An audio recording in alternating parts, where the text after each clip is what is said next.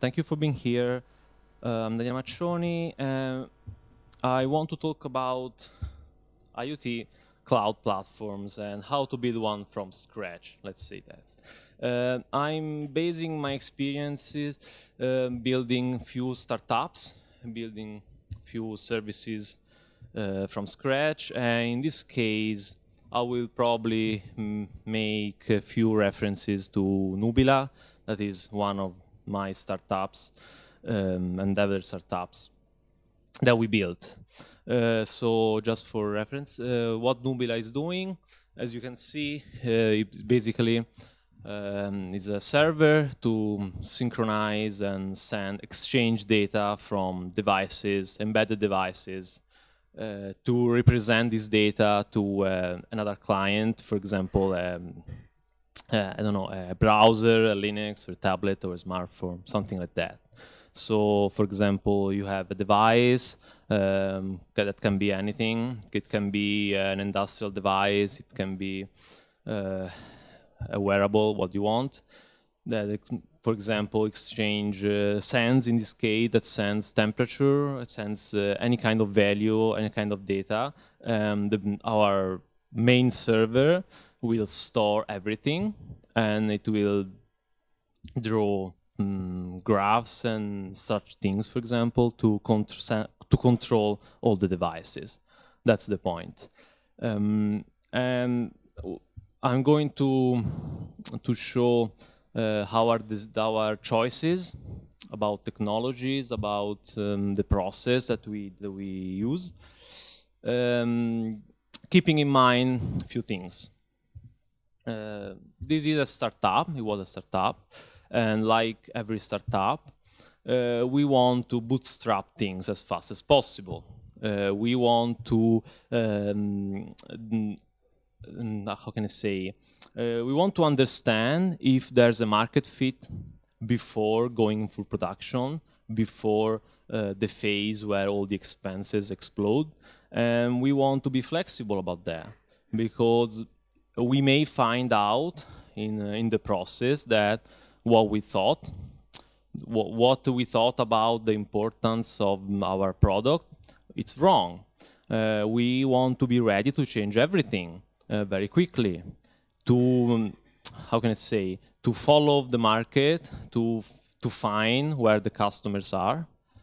And so prototyping, it's very important, and fast deployment, because we want to be very quick in iterations, very fast iterations, to improve your product, to change it as quick as possible.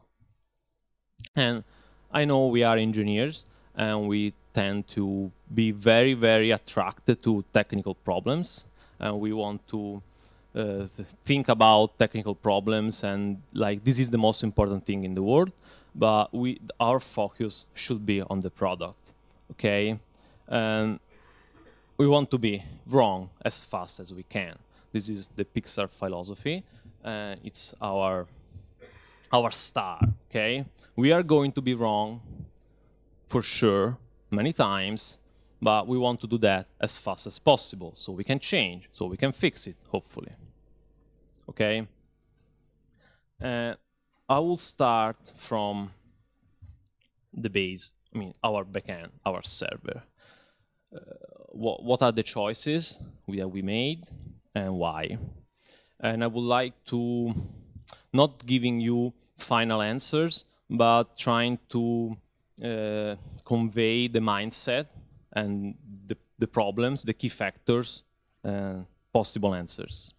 So the first question is, what language can we use? In my experience, in our experience, Python is the default for the average scenario, okay? We want something that is dynamic and for the developer that allows high productivity, fast prototyping, and in this case, I know Python has flaws, like every language, but it has a huge support, a huge ecosystem, a very, very, very nice community. We find very easily documentations and add-ons, libraries, modules, packages, everything we need. So it's kind of the safe bet. We can change it quickly. We can exploit all the knowledge of the community. So I think it's fine. It's arguably not very fast. Arguably, it can be messy sometimes. The code. I know it can have problems with the async. But I mean, roughly speaking, in the average case, it's probably the safe bet. It's not the only one, of course.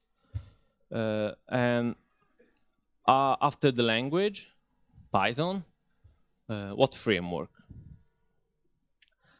First thing, we want a framework. Okay, we don't want to reinvent the wheel. We said we want framework. I want to focus on the product. So. As much as possible, I want things done by somebody else, possibly for free. So here we choose Flask. It's arguably a micro framework. It's very thin, and what we like about Flask is that it's very explicit. So it's Pythonic on one hand, and on the other hand, is easily replaceable because it's very explicit. It also has good support, got good community, but I am in the mindset that everything I'm doing right now in my startup could be wrong and could be replaced in I don't know, in a few months maybe, because when the things is going to scale, some decisions are not true anymore, and so we need something bigger and something more expensive. The fact that a tool is very clear, is very easy, and it's very explicit is a very good point. Okay, and in this case, as you can see, I hope, yeah, as you can see, it's very simple. I mean, an hello world is like 5 lines of code with the import. It's very easy.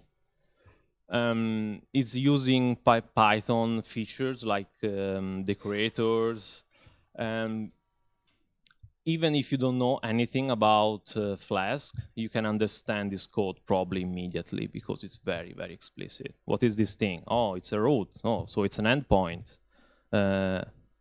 It's a function. Okay, so probably when the client will call this endpoint, the function will be called. Fine. The return is what's the text returned by the endpoint, in this case, plain text. What request? Oh, it will be the request, right? Flask is using these global objects, request, there are many of them, session, and so on. They are self-explanatory, okay? Everything you can need about the request, it's in the request object. And with the use of these decorators, you can tag the function to be special functions. For example, to implement middlewares very easily.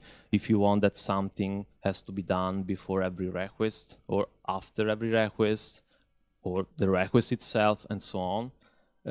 So it's very clean, it's very nice. It's perfect for bootstrap a server, bootstrap a startup, for example, a product in this case. There are many alternatives that I like. For example, Pyramid can be an alternative, arguably, or the JavaScript ecosystem with Node.js. We find similar features in the Node.js ecosystem. JavaScript is a dynamic language, is fast as prototyping too, and it has nice support, a huge community, of course. We have nice frameworks, for example, Express.js, but my default choice in this case is Python, but it can be also something else as you wish. What about now? For example, database. what database we want to use for our server. As I said before, we are going in a startup process right now. So I have two main choices here,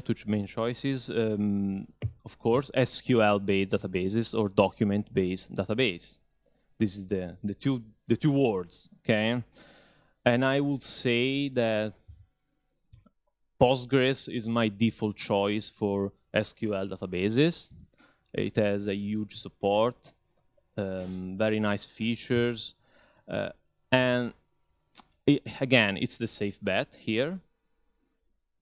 And on the other hand, if I want something like a document-based database, we have another huge ecosystem of different databases, and I would say probably MongoDB is very nice. They are two different beasts. They are addressing different problems from two different points of view. Apart from the base difference, the obvious difference being document-based and being table-based, okay, MongoDB is designed with scalability in mind and horizontal scalability instead of vertical scalability, and it's probably best for big data with the concurrency where data integrity is not that important. This is nice in MongoDB that it has support for shards. Like Postgres is vertical scaling mostly. What's the choice here? I would say honestly that right now, in the average case, okay, if I know for sure that my service is not about a very specific problem with a very specific demands, and I will say Postgres. I will use Postgres probably, like that, the safe bet. For Nubila, we started with MongoDB for a lot of reasons. We kind of had this big data mindset, and then we appreciated schema fluidity. How can I say? But it's probably Postgres the best choice. Yeah, pick one, okay? Sorry. The point is that I don't care that much now. And I don't care that much now because I want to focus on the product. And at start, I don't have customers, okay? So I don't have big data, or I don't have massive problems with performance or any kind of stuff because I don't have customers at start. I will have them, luckily, but for now, it's not such a big deal, okay?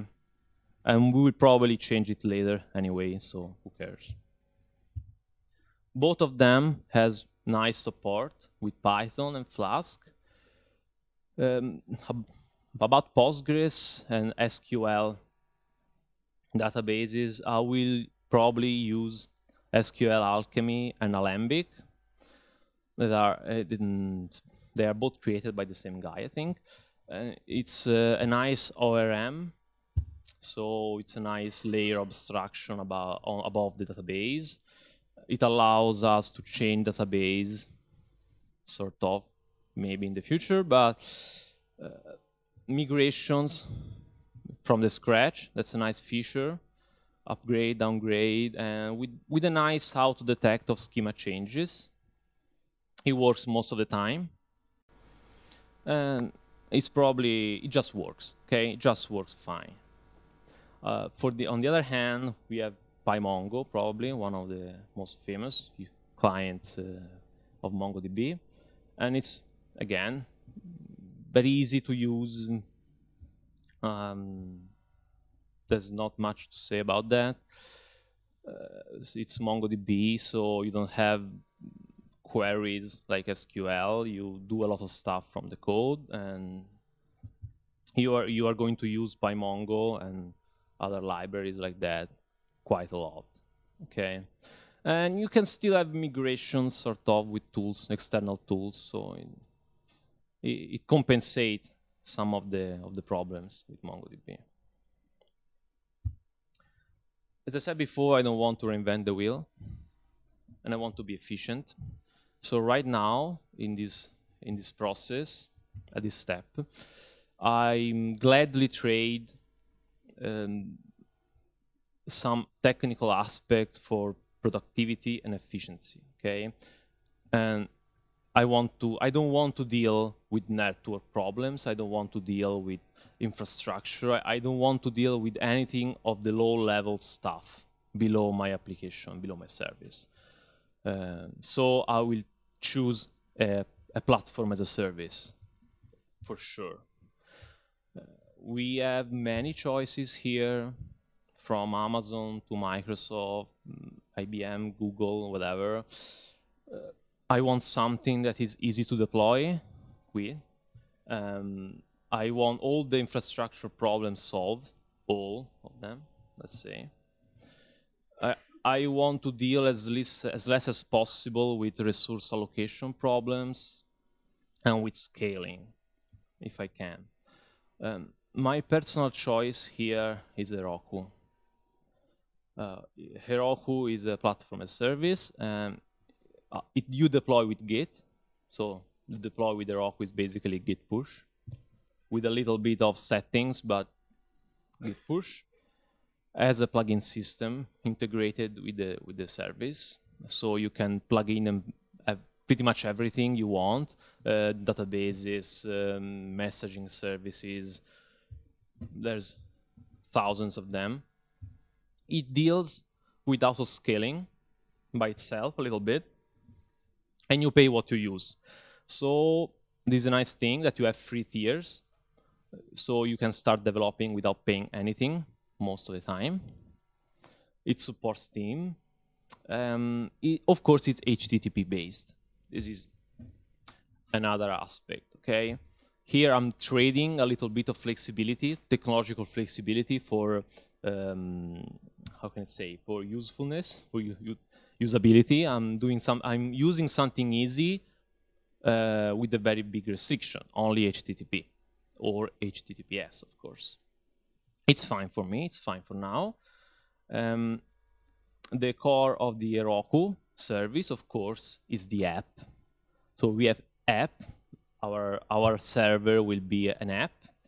It implements app pipelines. So we can have the dev app and the staging and the production, and we can promote our service from staging to production, for example, when it's ready, and it deals with everything quite nicely and simple. The building mechanism is very simple too. It basically creates, in Heroku terminology, a slug. That's a snapshot from the source of your server. It recognizes automatically most of the settings. So if you are using Python, he will probably recognize it by itself, or Node.js, or a lot of things. He creates this slug from the source, installing all the dependencies by itself most of the time. And it creates a VM from this slug. And it's called slug, but it's kind of two different things. From this slug, it creates a VM, and then it starts your process. The process, it runs in a dyno. This is, again, Heroku terminology. A dyno is basically a container with your process inside and an environment with settings for this process, all kinds of stuff. The setup is enough easy, I would say, quite easy. Everything is around this proc file. Every line in the proc file is a dyno, a process. It basically, it's a line that starts your process. In this case, I'm Ganicorn, for example, to start the app, Python app. Ganicorn is quite common, the default, I would say, with Flask. And if for example, if I need workers, if I need salary, I will add that different dynos, and I will add different line here with the right command line. Okay. I would say with the server we are pretty much done. Okay, we have a database, we have a deployment system with staging production. We have a lot of stuff going on. What's left now? Okay, returning to our big picture. The communication, for example. I have IoT devices, so how my IoT devices will communicate with my server? HTTP? Probably not. Probably don't want that. I don't want to assume too much about those devices. They can be very, very tiny. So, I don't know. I need something else. Here, again, my choice, my default choice is a messaging protocol. Publish subscribe protocol here. In this case, working with an IoT system, I would probably choose MQTT. If you don't know exactly what is a publish subscribe protocol, here is very easy to understand. You have clients and a broker at the center. The broker is the server, basically. The different clients subscribes on different topics. They are like channels. So you can be subscribed to more than one topics at a time, but you basically subscribe the client subscribe itself to few topics, and then it receives from that point, it receives all the messages that are sent on that channel, on that topic. And it can send message too, for example, with a publish. So you publish your messages and you receive all the messages sent by everything else on that channel. In our case, we will have the broker, and our backend, our server, will be a client of the broker. Okay, so all the little devices will deal with the broker, and we, as a backend, we will receive everything sent from the devices. Again, Python has everything, so of course there's a library for Python that supports MQTT. It's an open source one. It's POW MQTT client. They renamed it a few years ago. The code is quite simple, I think, even if you don't know maybe Python very well, but it's quite simple. You have basically a loop start that's sent on a thread the broker, okay, I'm sorry, the connection with the broker, okay, we are the client here, so we create a client, and every time a message arrived on that topic that we subscribe at, we do what we want with that message. It can be anything, that message, it has a payload. In our case, I mean, maybe can be a JSON for now, maybe a zip JSON or compressed JSON, I know, but for now it can work. I'm not going to trouble myself with performance right now. I don't know if that point will be the weak point of my about performances of my system. So I would say for now it's JSON. Let's see how it works.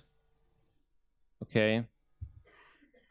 The advantages of using a publish subscribe protocol, in this case MQTT, is that there's of course they are based on TCP. MQTT is based on TCP, so messages arrive for real. It's fast.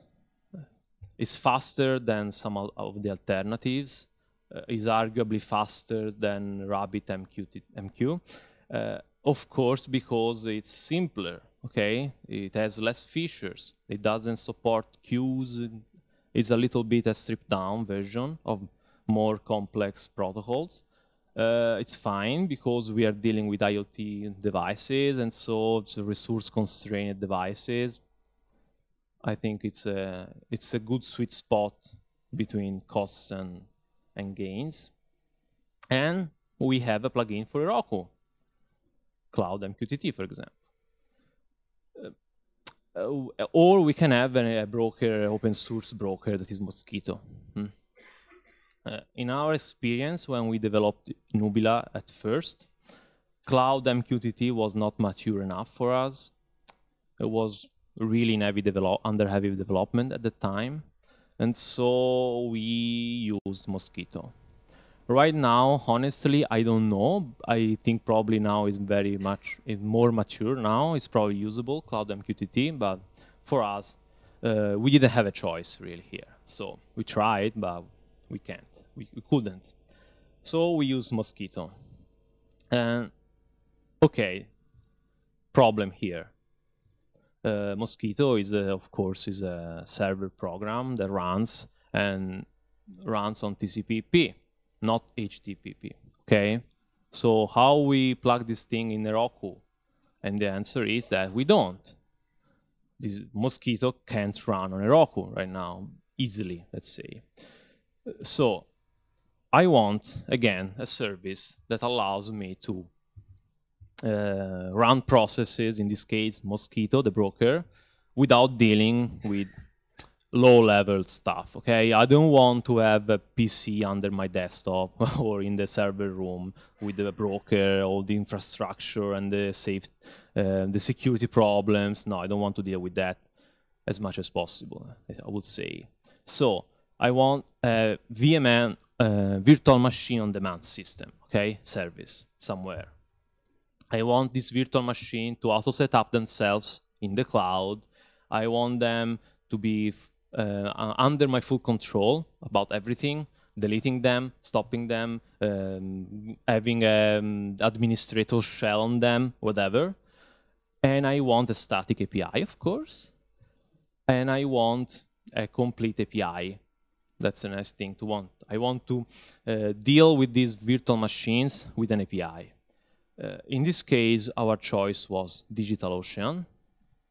There are many of them, I guess.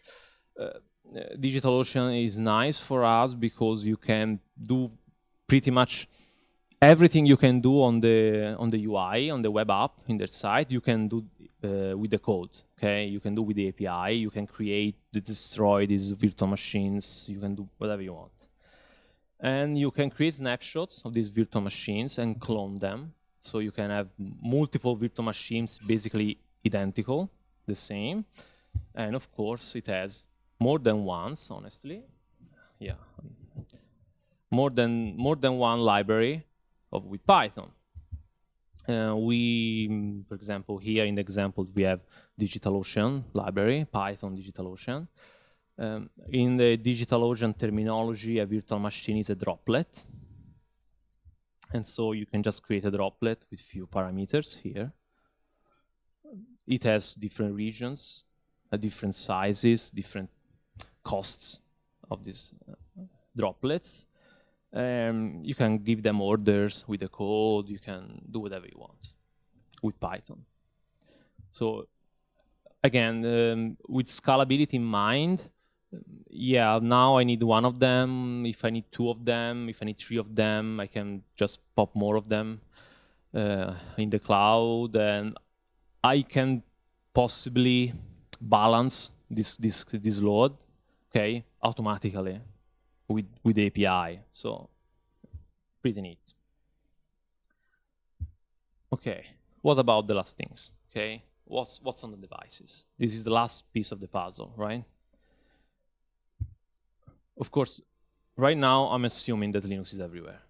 It couldn't be, okay? These devices could be not so powerful than, I mean, how can I say, not so powerful that support Linux. But for now, for this example, I would say that I have Linux everywhere. And it will be even more true in the future. It will be more and more common, I think.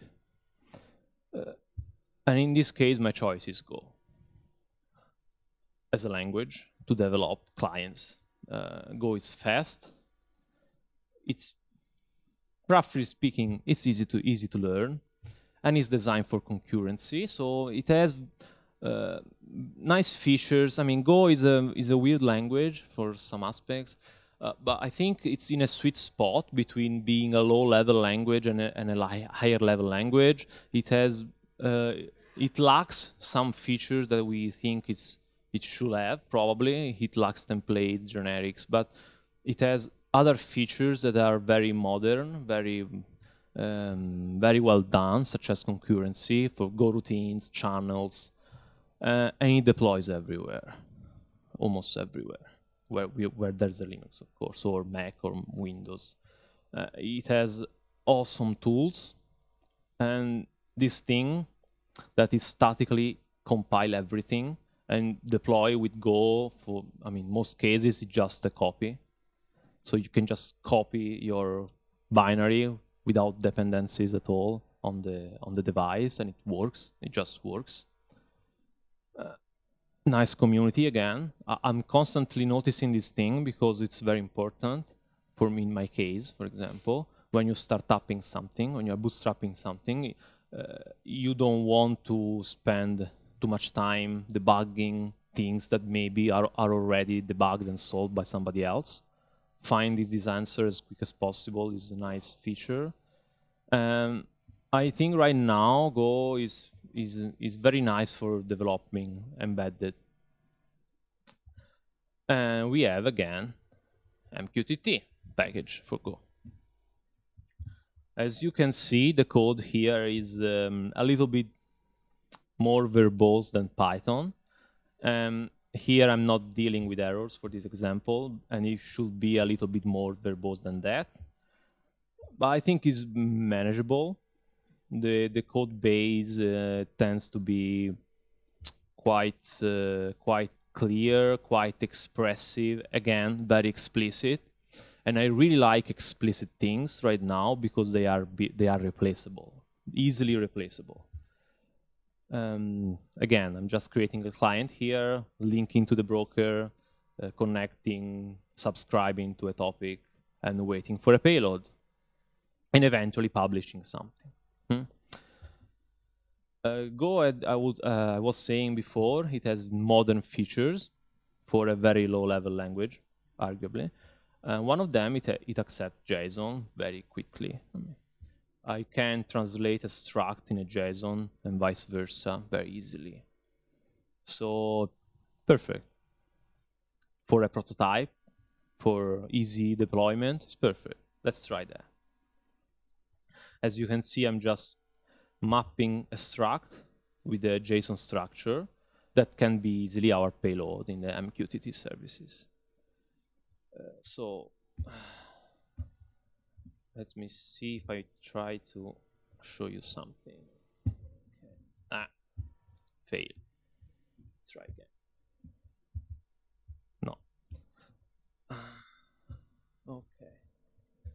So for example, this is a very small screen, but this is like the dashboard of our startup for now. And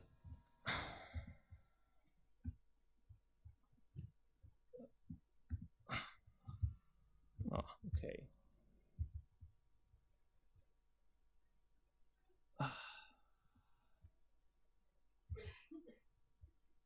Here on the left panel, I have I have a client connected to the broker.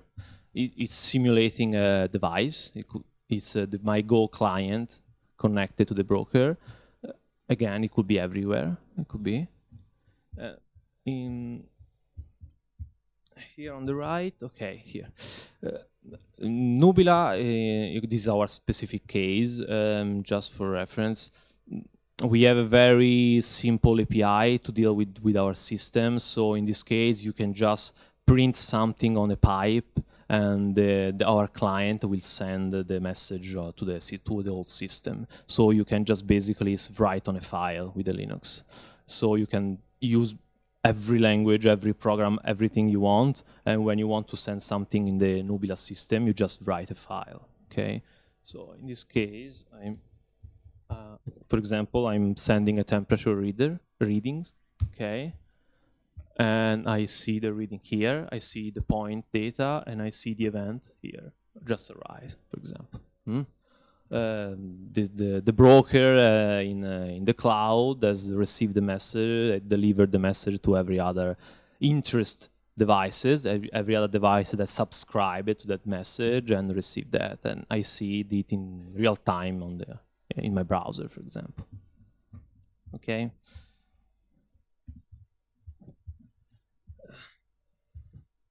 I think my time is over. Thank you very much for your attention.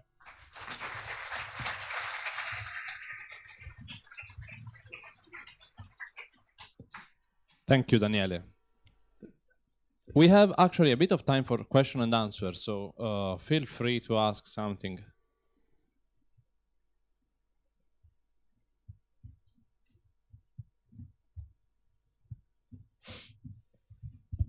Hi, two questions in real.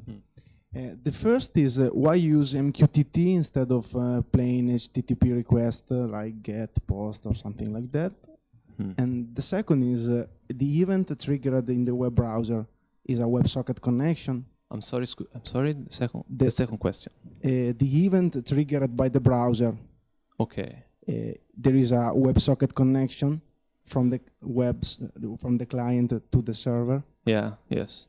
Okay. It should be WebSocket. Yes. It depends on this is a question about the web app. It depends the support. It could be polling, and it could be WebSocket. Both cases. About the first question, why MQTT? I think it's basically just for low memory footprint and performances. I am not going to assume that the device is powerful enough to handle a full stack HTTP. Okay.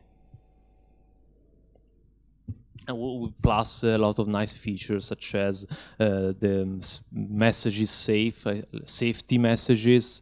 You can be very sure that a message is sent or not. I mean, there are these publish subscribe protocols have nice features about that. Okay, when you subscribe a package. I'm sorry, a message, and the server and the broker says okay. You are sure that this message is gone for real and it will be stored and saved and these kind of things.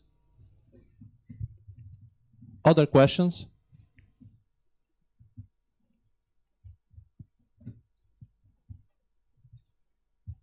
Hi. Nice talk, thank you. Thank you. Did you deal with the mosquito high availability issues, clustering it or stuff like that? I'm sorry, mosquitoes issues such as? About its high availability, so load balancing traffic toward multiple mosquito instances or things like that? Not yet. Unfortunately, not yet. Okay. I would say that these are known issues. We have to when we encounter them, we have to develop some sort of balancer in front of mosquitoes, probably. Okay. Or having you can chain brokers, if I remember correctly, so you can have multiple brokers in chain, and you balance the traffic somehow. Okay. I'm betting on DigitalOcean doing that. Let's see how it goes. Okay. Thank you very much.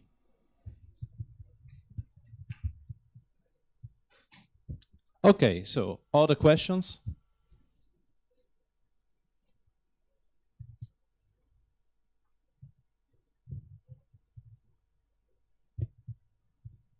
Hi.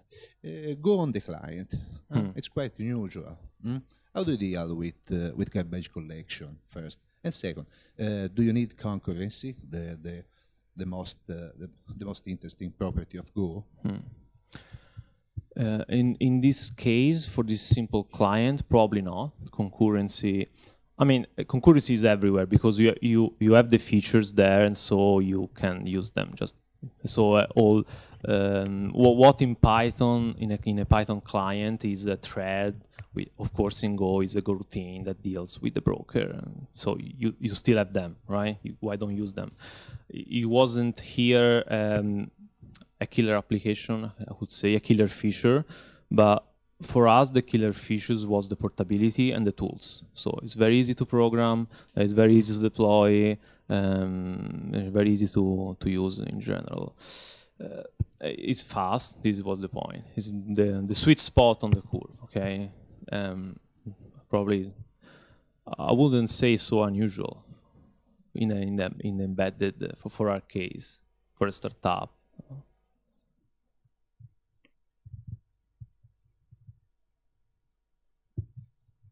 Many people believe that Internet of Things is bringing a lot of issues in terms of security. And what I've seen you here is that I've not seen any encryption. I've seen everything on the internet. Yeah. So can you please elaborate a little bit about this type of problems and how you plan to tackle them? Yeah, I didn't mention security issues here because I could just have a talk just about that. It wasn't on the topic for the talk, but yeah, you have to encrypt everything. The devices has a unique ID and a secret key, and you encrypt all the JSON. Will probably not the JSON, but the JWT. I mean, that's a big issue. Yeah. How can I say? The part with the server is the easiest part, because you are throwing there the HTTPS, you're throwing there all the non-security features that we know about them for web. I mean, this is a solved problem. For the communication between the device and the broker, it really depends about how much powerful are your devices. What can I do with the devices? Can they encrypt, for example?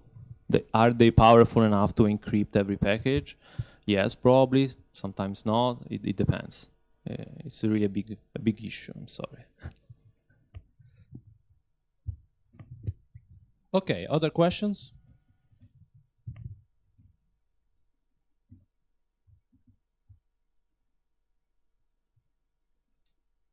Are you sure there are no other questions?